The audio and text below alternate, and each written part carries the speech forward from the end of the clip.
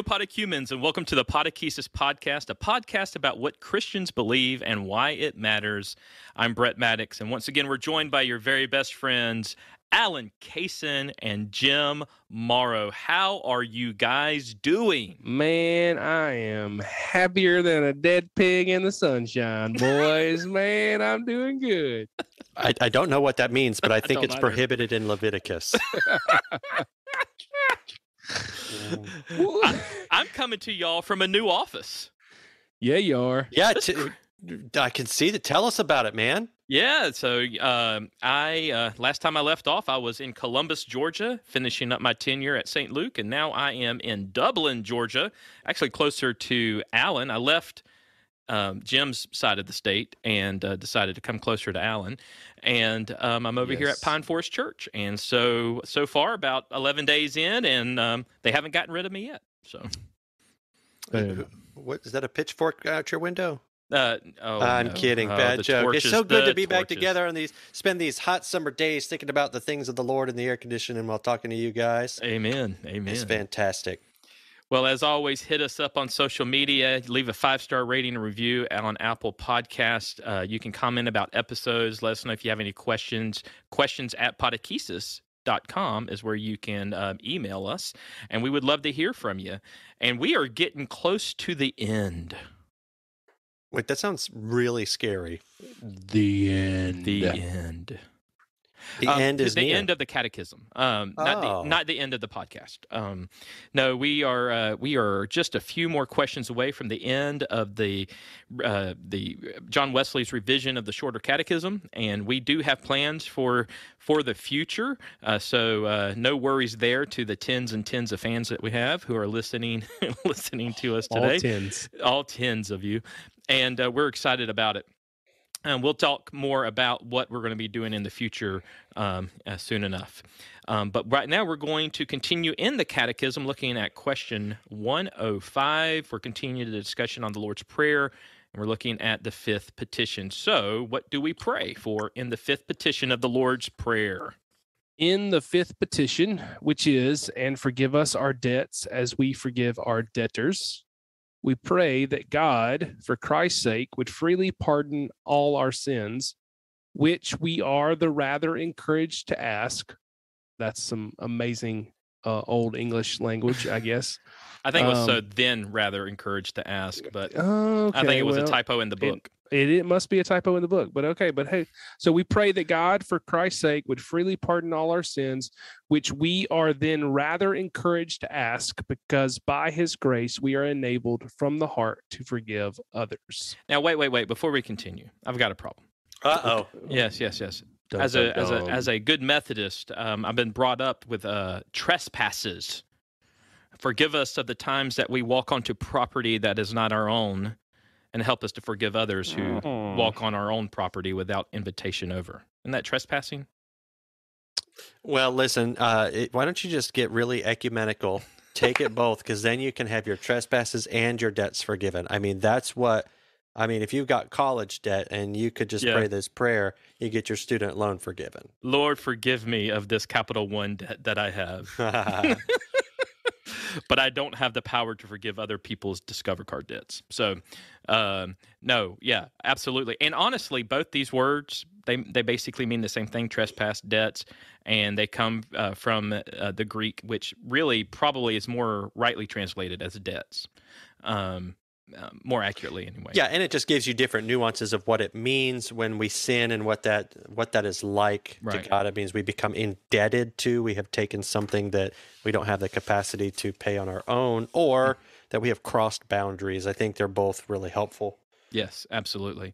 So we've got some scripture passages we want to share with you guys, and we're going to start off looking at the Psalms. Yeah, so let's take a look at a really famous psalm, Psalm 51.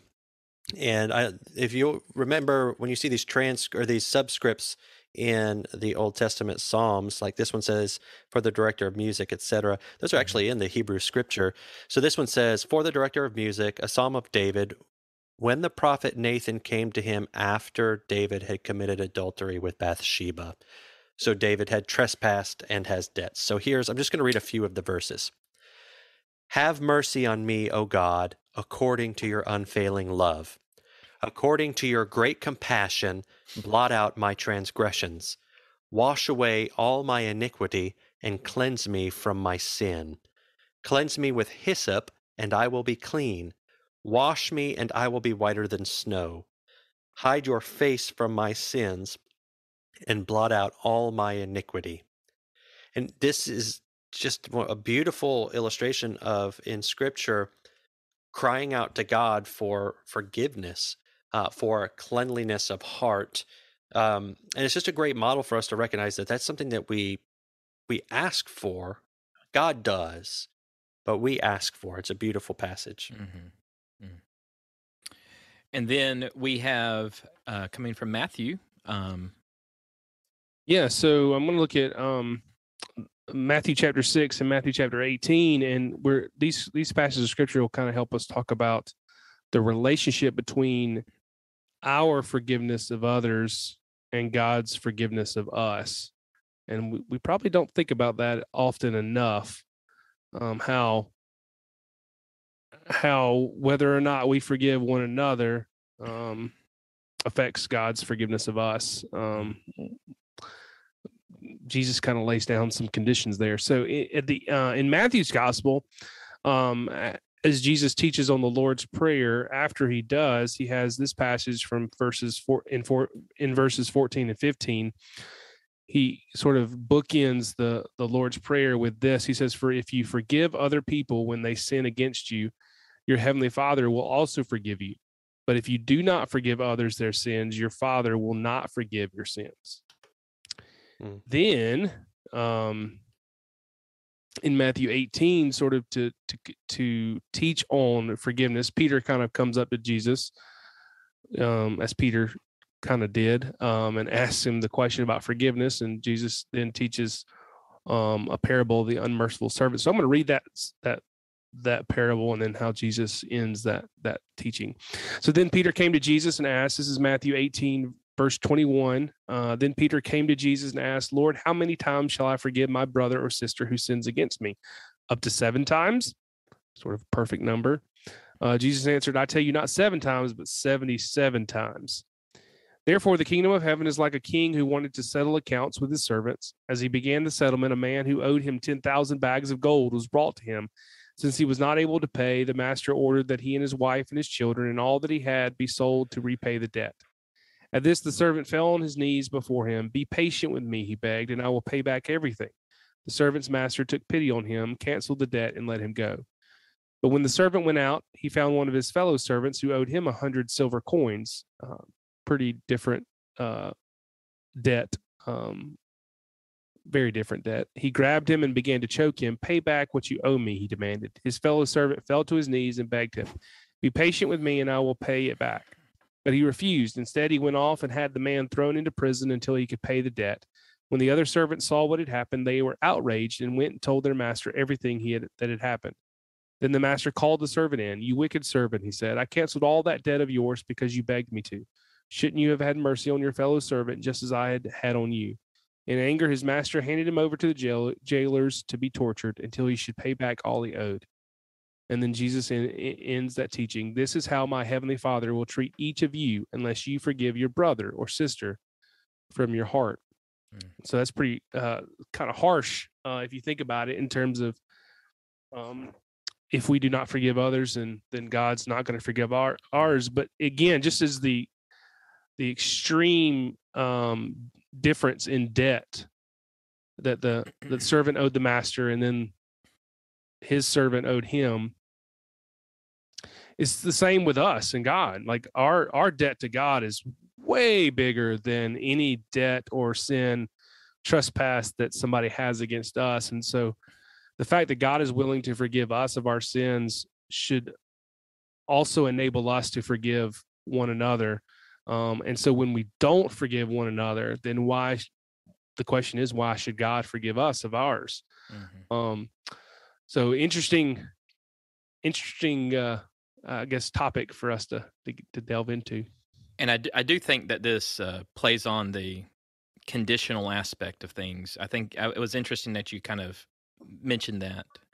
earlier, there are conditions, right? Like God expects things out of us. If we're forgiven, there's a sense of that we need to live that out to show that. Michael Wilkins is a New Testament professor and scholar. Has these words about this that I think are important. This is kind of a lengthy piece, but y'all, I think it's important.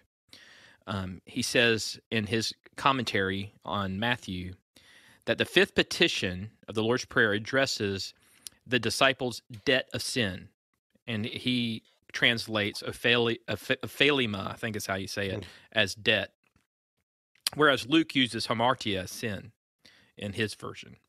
These are basically equal expressions, but with the additional nuance in Matthew that humans owe obedience to God. Sin creates an obligation or debt to God that we cannot possibly repay. This sentiment is commonly found in Judaism. Quote, forgive your neighbor the wrong he has done, and then your sins will be pardoned when you pray. And that's from Sirach. But it is radicalized in Jesus' ministry. A hallmark of his new covenant ministry is his expiation role in the forgiveness of sins. Which scandalized his opponents. He goes on to say that Jesus' disciples have responded to his charge to repent, and their sins are now forgiven. But they are not simply to relish their own state of forgiveness. They are also to forgive others. Those who have received forgiveness are so possessed with gratitude to God that they in turn will eagerly forgive those who are debtors to them. This does not teach that humans must forgive others before they can receive forgiveness themselves. Rather, forgiveness of others is proof that the disciple's sins are forgiven and he or she possesses salvation. Disciples are to forgive those who have wronged them to maintain a joyful experience of our salvation. Doing so serves as evidence that a person has truly been forgiven his or her debt of sin. If we don't forgive, it is evidence that we haven't experienced forgiveness ourselves. And so, I mean, for Christians, I mean, if you are a student of any Christian history, particularly the ancient history, that the first generation church, read First and Second Peter, for example. What to do with enemies? How do we treat those who treat us wrong? Well, you do it through you serve them, you wash their feet, right? You offer that grace, you offer that forgiveness, and you respond as Christ has responded to us. And it's hard. This is hard. It is. It's very hard. One of the things that strikes me too is it's easy to simplify this into, if this happens, you must do this, which is also true. Mm-hmm.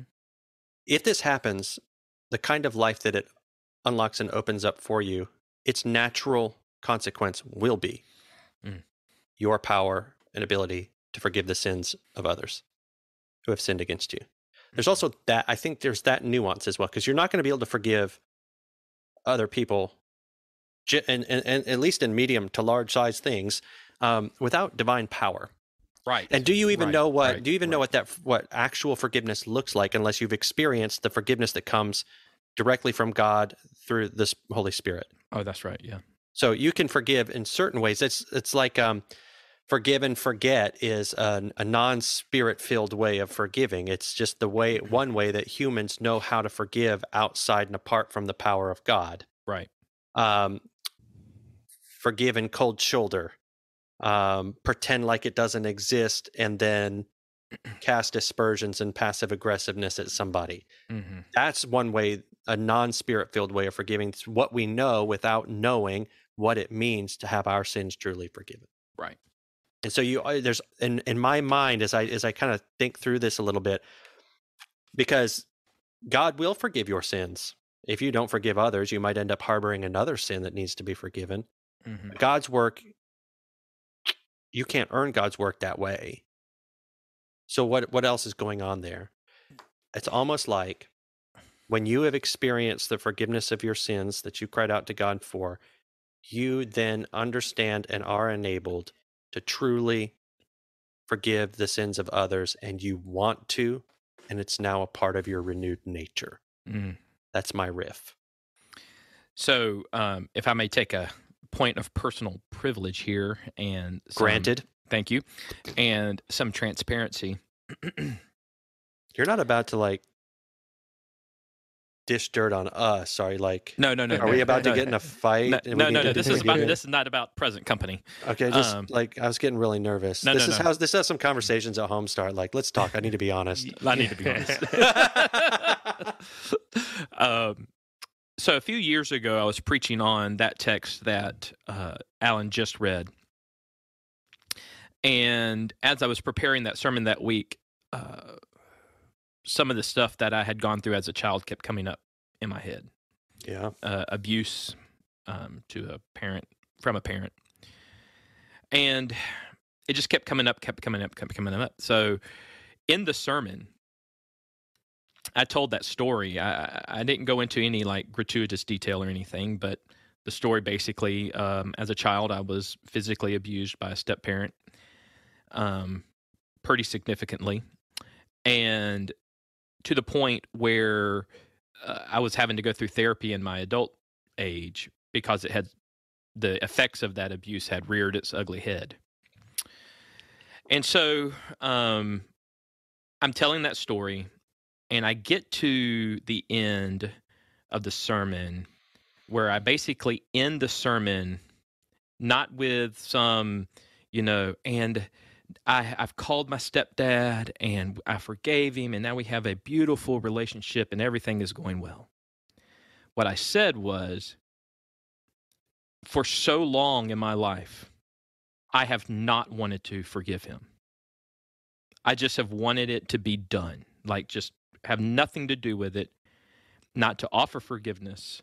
And then I said, and I still don't want to forgive him, but I'm open to the possibility. Let us pray. That's how it ended. It's one of the few times that I have not done an invitation. Like I just ended and walked off the stage. I got more people just, commenting about that, and the things going on in their lives and things. And so, forgiveness of others when they've wronged us is extremely difficult. But perhaps it starts with us being at least willing to have a conversation about it. And there's this really great book that deals with this as well, on kind of just a grand scale, if you will. Do y'all remember in the early kind of mid 2000s that Amish schoolhouse in Pennsylvania that was where all those kids were shot in Lancaster County? I believe so. There's a book called Amish Grace, and I'm going to leave a link in the show notes. That whole, and I think it actually became a Lifetime movie or something like that too, eventually. But Amish Grace is a fantastic book. The whole opening chapter of the book is like a detailed from the morning to the evening of that first day. Oh, wow. And it's just heart-wrenching. One of the things that came out about that story was how quickly the Amish community made it clear to the world the shooter is forgiven by us. To the point where people on the news, people in the community were actually attacking, were actually criticizing this community for how quick they were to forgive. It's an unbelievable book. The Amish take very seriously this teaching. They see that their own salvation is tied to it. This idea that if we are not willing to forgive others, we will not be forgiven. And so it's an interesting book that deals with that, and I highly encourage some y'all to read it because it really will make you think through some of these issues in your personal life as well. The passage I'm going to read is from Daniel. We're going to look at a couple of passages from Daniel chapter 9. And this really is just a prayer. Now, therefore, O God, listen to the prayer of your servant and to his pleas for mercy. And for your own sake, O Lord, make your face to shine upon your sanctuary, which is desolate. O my God, incline your ear and hear. Open your eyes and see our desolations, and the city that is called by your name. For we do not present our pleas before you because of our righteousness, but because of your great mercy. O Lord, hear. O Lord, forgive. O Lord, pay attention and act. Delay not for your own sake, O my God, because your city and your people are called by your name. What a powerful prayer. That line in there, for we do not present our pleas before you because of our righteousness, but because of your great mercy. O Lord, hear. O Lord, forgive. O Lord, pay attention and act. Powerful. Man, it really is. This is such good stuff. It's really at the heart of our faith. Yes. And there's an intricate connection between one, we have to be forgiven by God, and the connection between how we extend that and share that with others. It's amazing. So it's like sometimes it's hard to ask for forgiveness from God. Yes. For many reasons. One might be that you don't know that you've done something wrong, or you don't believe you've done something wrong. The other is the same reason that it's hard to confess anything. Right. We can deceive ourselves, so to speak. Right. And then forgiving others is hard because there's a lot of traps that go in there. A couple things that I like to think of just as little one-liners. To forgive somebody doesn't mean that it's okay, that what happened is okay. To forgive somebody doesn't mean that you are reconciled to them, because forgiveness and reconciliation are two separate things that may ideally go together, but they're not the same process, because forgiveness takes one and reconciliation takes two. Sometimes it takes time and a lot of help, and it's not something that you can just do. One of the things that makes forgiveness hard sometimes is that the debt that somebody has taken from us, it's like you have done something to me and it's left this hole or this debt in my life. Most of the time, a person can't pay it back. They just can't. They don't have what it takes. Nobody has what it takes. That's why we're thankful that God pays debts, because he can pay their debt on their behalf in your life. And so if they can't pay up anyway, then being a debt collector is kind of fruitless. So there's just a few thoughts that come to my mind, that I've either read through or struggled with my own life of forgiveness. Gosh, that's so good, Jim. You think I should be a preacher maybe? That line, being a debt collector. How did you say it? Being a debt collector. Is it fruitful or something? Is it fruitful? You just have to rewind and listen to it again. Yeah, just do that. Everybody rerun right now. Stop it. Right. Rewind. I'm really having a hard time forgiving you right now of you just not answering the question that I had, but that's okay. Is rewind a thing? No, I actually don't remember what I said. Is rewind a thing? Because that was like when you had videotape. Listen, be kind and rewind. Be kind and rewind. Yes. Yes. I mean, it's like the worst thing. Be kind and talk about forgiving somebody. Yeah, I know.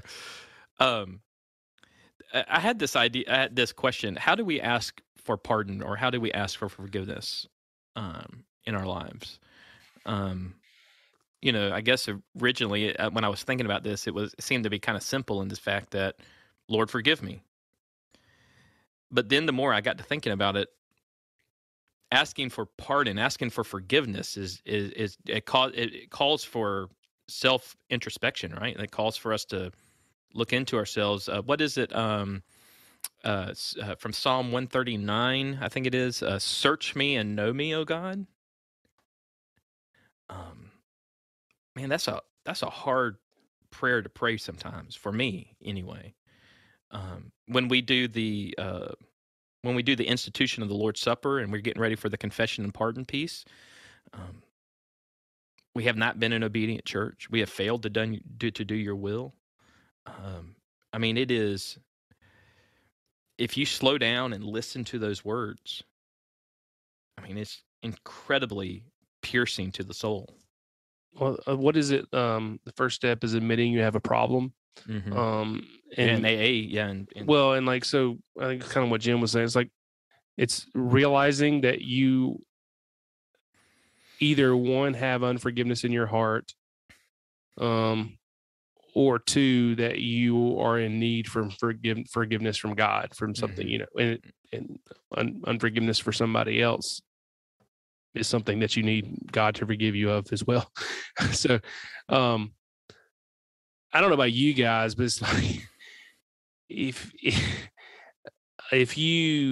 somebody has done something to you, it's easy to think that you've forgiven them as long as you don't see them.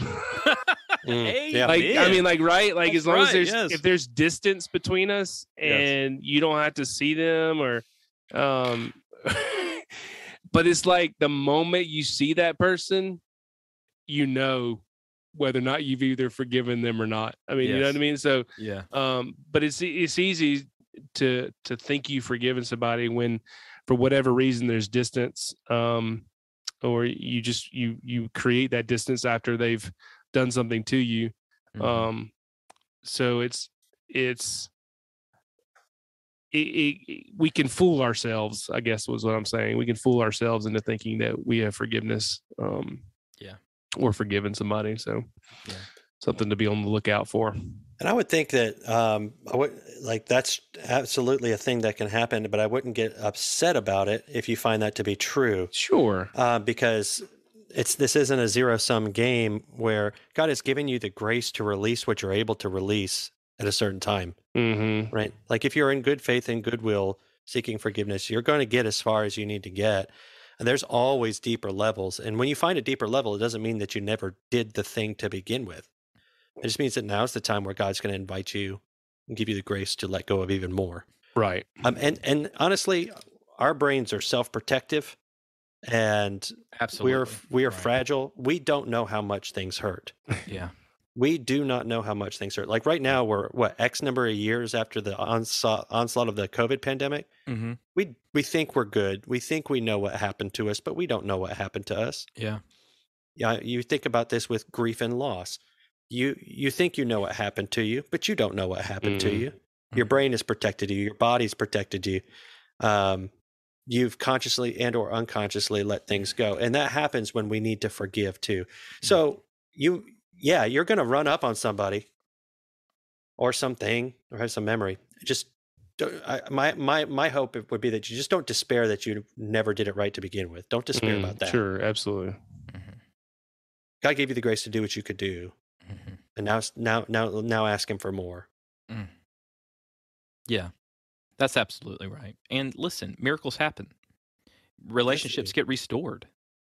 Hearts get healed. And relationships you can be miraculously set free from to move on. Amen. Yeah, amen. 100%. Yeah, absolutely. I think we also we sometimes think that the relationships Yes. we've got to keep these relationships forever, and Yeah. I don't think that's always the case. No. And so Right. the miracle could be like, see ya. I mean, even in the Bible, you have relationships that get strained, and they have to go their separate ways. Let me tell you real quick. We're talking about Jacob and Esau over at our church here this week. Yeah. They had stress. They came back together for that one period of time, blessed each other forward, and then I don't know that they ever saw each other again. That's it. Yeah. Sounds right. Yeah. They had the act of reconnection and forgiveness. It was good for their soul. Mm-hmm. They may not have ever come in contact again. Or how about Joseph and his brothers, where they go years, and the harboring of the resentment and the hurt and the stuff that Joseph goes through while he's in Egypt until he sees them again. And then when he sees them, you see that pain bubble up because he doesn't really know how to respond to that until there's a moment where he kind of turns it over to God. And that whole line of what you meant for evil, God, he kind of says, he kind of gives it over at that point, says, yes, it hurt. Yes, it was evil, but God has redeemed it. God has done whatever, what only God can do. What's amazing to me is that is the end of the book of Genesis. The book where we read that God creates the world out of nothing. Yeah. And God's great work at the end of Genesis is the act of forgiveness. Now, I know there's other thing, the building of a nation, all the great setup. But what if sometimes you're looking for God to do an amazing, great work in your life, and the work is to forgive? Wow. Wow. Like, I want to start a nation or fix the world, or what's my path in career? And maybe God's call is, because that's big work. Right. God put all these events together for the forgiveness and whatever. I mean, don't discount that as a great work of God. Oh, it is. I mean, what is the first thing? I mean, what does God do in the beginning? As you said, he brings order to the chaos. There's definitely chaos at the end of the book of Genesis too. And he's bringing order to the chaos by redeeming a family. Awesome. Yeah, it is awesome. So John Wesley in his explanatory, why is that such a hard, like if you go back episodes, explanatory notes on the New Testament, when it comes to the Lord's Prayer, he's been hitting each petition and kind of using them as prayer points for a longer prayer of his. And he says for this, I love his wording. It's just real simple. He says, "Give us, O Lord, redemption in thy blood, even the forgiveness of sins, as thou enablest us freely and fully to forgive every man, so do thou forgive all our trespasses." So give us, O Lord, redemption. Forgive us of our sins. Enable us to freely and fully forgive everyone, so that you will forgive us of our trespasses. And whether or not this is easy for us to forgive or hard for us to forgive, or we have reconciliation or never have reconciliation, I think it's important, and this is where I've learned in my life, that if I'm at least open to forgiving others, the prayer I should be praying is, Lord, redeem me, forgive me, and give me the strength through the presence of your Holy Spirit to forgive others. And trust that. Just trust that God is doing a miraculous work in all of us. It is not easy, but it is necessary, and it's powerful, and it's redemptive, and it's on this side of heaven. It is an image. Forgiveness of others is an image of God's grace in our lives and his forgiveness of us. Truth. All right. Well, I think we are coming to the end of this episode. Yeah, we've all forgiven everybody we've ever needed to. We have all the forgiveness we need. 45 minutes is perfect. So we're done. Yeah. We're good. I think we're good. Yeah. I'm still having trouble forgiving Freddie Freeman and his agent. I think Freddie Freeman's having trouble forgiving his agent. I'm telling you. But you know the good news? The Braves are the defending world champions. So and they're just looking so good right now. So everybody's like, the Mets. We got a lot of nerdy passions over here between sports and Star Wars, UGA and Atlanta. We've got it going on over here. We got it going on. Absolutely. Absolutely. All right. Well, in our next episode, we'll be looking at the Sixth Petition. And you know what I didn't do? I didn't write that down. So, here it is. And lead us not into temptation, but deliver us from evil. From evil. Amen. Evil. We hope that you will join in for that. As always, the Podechesis Podcast is a proud member of the Spirit and Truth Podcasting Network. Spirit and Truth is a movement of Wesleyan-minded Christians seeking to awaken and equip the 21st century church through the power of the Holy Spirit to share the gospel and to make disciples of Jesus Christ. We long to see a new movement of Christians who are empowered by the Spirit, rooted in the truth, and mobilized for the mission. For information and resources, visit spiritandtruth.life. And you've got the Spirit and Truth people coming to your church, don't you, Alan? Absolutely. In the end of August. Man, it's going to be awesome. That last weekend in August, we've got the Spirit and Truth guys coming over. So if you're in the Metter, Georgia area, yes, we'd love to have your people or you come. So, yeah. It's going to be awesome. It's going to be awesome. Yeah. And I was thinking just the other day about the conference we went to. When was that? Was it March? I guess it was. March. Yeah. 72 years ago. That way. How awesome that time was for us to be there with friends, but also just kind of a time of renewal. And actually, it got me to thinking of other times of renewal I had been through, and I shared with Alan and Jim earlier today. I've been thinking a lot about a time I went to worship at the Brownsville Revival in Pensacola, Florida, which was a thing back in the late 90s, early 2000s. Kind of an outpouring of God's Spirit on that area.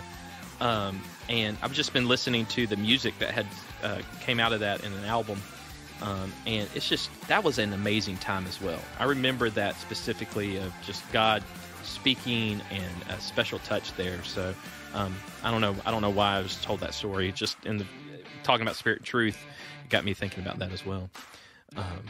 Some good stuff, but Spirit and Truth coming to Metter, so we're excited about them coming on. If y'all can come, even Alan, I imagine your church is putting out dates and stuff. Oh yeah, people can join. There's public stuff as well as the stuff that's just for your church. Oh yeah, well all of it's going to be public. So, okay. But yeah, so Thursday through Sunday, the last weekend of August. I can't remember the dates right now. So wow, so good. It's going to be great. Yeah, 25th through the 28th. There you go.